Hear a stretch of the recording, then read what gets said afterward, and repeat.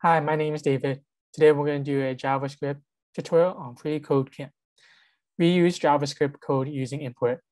So when we're using multiple JavaScript files, you can have access to the different functions and variables with each from the different JavaScript files when you export and import it.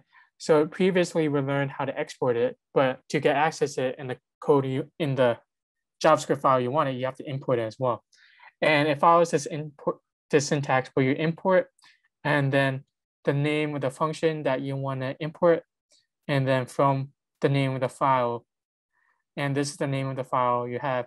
And this is the relative path from that JavaScript file to each other. And think of just how you have a folder in your computer, and each folder you have to go in. This is how you access different folders. And this means this is in the same folder. So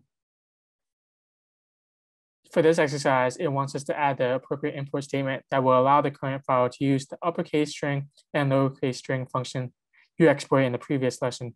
These functions are in the file called stringfunctions.js, which is in the same directory as the current file. So we usually have these imports in the top of your page, and we follow the syntax import and then curly brackets.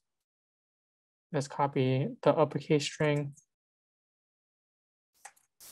and then lowercase string. And now and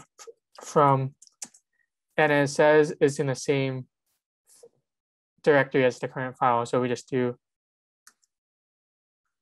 quotations dot slash and then the name of it, string underscore functions JS. And then semicolon to end it. And that's it for this one. Thank you so much.